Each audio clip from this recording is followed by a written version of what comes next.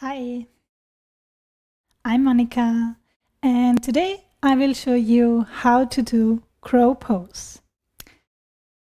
Crow pose is a really great and fun arm balancing pose, and I really recommend to build up strength first with poses like plank pose or Chaturanga to really build up strength in the arms so you're able to do crow pose. But even if you don't have a perfect Chaturanga, you can do crow pose and you can use props to help you, and you can always practice towards it, and then one day you will see you can do it. And I have today here 2 blocks.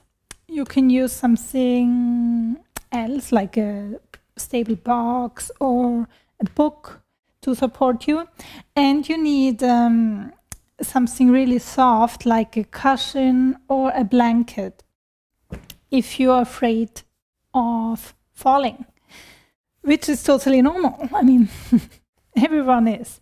So to begin, we are in a squat pose, and again, before you practice crow, do plank and Chaturanga. So check out my videos for plank and Chaturanga before you go to crow pose. But if you have done this already, then spread your fingers really wide. So imagine like the feet of a crow. They don't have feet like this. It's like this. So you really spread your fingers apart. And then the index finger is pointing forward, so your elbows won't go out. And some people need that they even turn the hands even more slightly out. So you have the elbows inside, and the hands are about shoulder distance apart, or a little bit closer.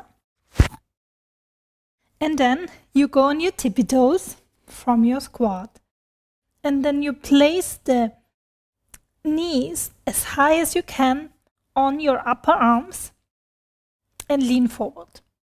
So nothing fancy yet, you just play with shifting your weight forward, and you have your blanket or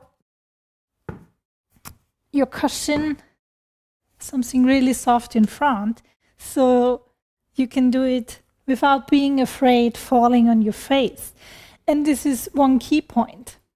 If you're afraid of falling, then you probably won't do it in crow pose, because the key is to overcome this fear, and then you will be able to do it. So again, we go on our tippy toes, placing the knee on the upper arms, fingers spread, pushing into the hand, and then you bend your elbows a little bit, so the arms, they become like a little shelf. You reach your sternum forward, and you don't look really super in front because you want to have a nice long neck. And then you play with, again, shifting your weight in front, and then back, and in front, and back, and in front, and then stay here. Belly in, engage the core. And now maybe you want to lift the left foot. Bring it down, and then the right foot. And notice where your weight is. If your weight is here, it will be super hard to lift it, or you can do it, but there is no weight in the upper arms. So you really should feel your weight on the upper arms. And I know at the beginning this can hurt a little bit until you become used to it. When I started practicing crow pose, oh my God, it was such a pain here. But I continued practicing, and with time I didn't feel anything anymore here, because you know, your body gets used, you will build up muscles, you will build up strength, and then it's not painful anymore. And a lot of people with wrist pain, they struggle a lot with crow pose, of course, because it's a lot of weight here. But also here, it's super important to not press down the hands on the little finger side. So you should really press down on the side of the index finger and the thumb and this part in between. So this is for all arm balancing poses and also plank and chaturanga. It's so important to not push on the pinky finger side, but the knuckles from the index finger are pushing down, the thumb is pushing down, and the part between the thumb and the index finger. Okay, and now again, go on your tiptoes and place your knees on the upper arms and shift your weight forward. So from here, shift my weight forward. Don't be afraid, you have something to support you. Even if you fall, you would fall soft. And then again, lift up the left leg, the left foot, and the right. Okay. So now we can use 2 blocks, or 1 block is also good, on the lower side. And now you can start by stepping on the blocks. And we do the same. So remember, spread the fingers wide, index fingers turning forward, or you can put it a little bit slightly more on the outside, the fingers. And then go on your tiptoes, bring your weight on the upper arms, and now automatically your weight is a little bit more in front. And maybe now you can lift one foot and the other. So this really helps if you have troubles with lifting the feet up. And there is another way we could use the block. So I have 1 block now here on the higher side to support my forehead. So really be careful. Just try it out, play around with it. Be careful with your neck. Again, fingers spread wide. We are in our yogi squat. Then we go up a little bit with our seat, bringing the knee on the upper arm. And I have it too close, so it should be a little bit further from you, so you can place your forehead on the block. And now maybe you can lift one leg and the other leg.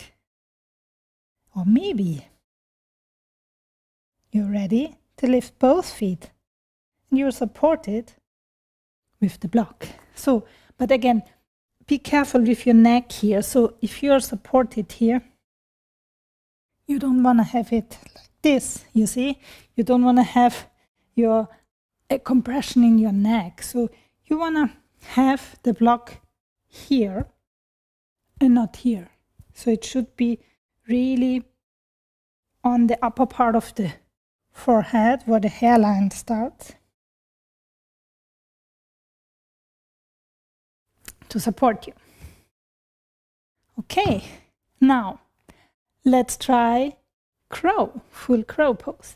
And I think there is a lot of confusion about crow pose and crane pose, and there's also baby crow. So baby crow is on the forearms. So we do the same on the forearms like this. And then crane pose, or at least this is what I have been taught, is when you have your knees really in the armpit, super high up, and crow pose is when you have the knees on the upper arms a little bit lower. But for the beginning, if you're working towards crow, I think you have to find a place on the upper arms where it feels stable for you. And it depends on your proportions also. So if you observe me while I'm doing crow pose, I'm not super high up. I'm something like in the middle. But for you, it might be easier to have your knees really high or a little bit lower. And this, as I said, depends on your proportions. So I go on my tippy toes. I really firm the forearms towards each other. I really push them towards each other. The hands into the mat. I look a little bit in front, but I have a soft neck so I don't crunch my neck. And then I place my knees on the upper arms and I lift one feet from the mat. My weight is super in front. And then the other feet comes up. And here I am, flying. And the belly is super engaged, so the navel is pushing up towards the spine. And now I come down. And maybe you've seen, so my knee was like here, like in the middle. And for me, this works best. And maybe at the beginning, it's good to find a point where you feel more stable. So try it out. If I, for example, go a little bit upper, a little bit further up with my knees, it's harder for me. But try it out and play around with it, and you will find the right spot where you can do it. And use the props. Use something soft, or even a pillow from your bed, something really soft. You take away this fear of falling. And if you conquer this fear, then you can do it. And use blocks and whatever you need. And most important, enjoy the journey, really. It's so fun to explore and to discover, and one day you will be able to go a little bit further, and then the next day it doesn't work at all. But that's part of the game, so really enjoy it. Let's do it one last time. So, all together.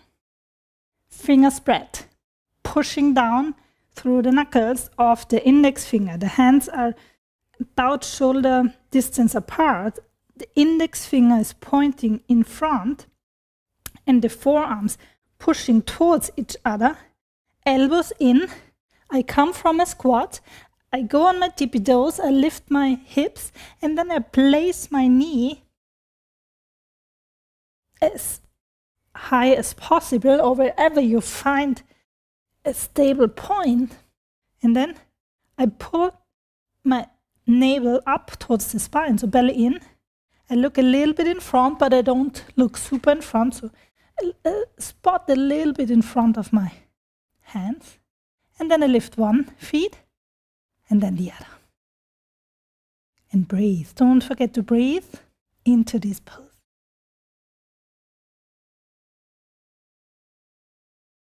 Okay. I hope you liked this and this tutorial could help you. So have fun while practicing. And check out also my other videos. Subscribe to not miss any of my videos or courses. I'm sending you, like always, lots of love. Namaste.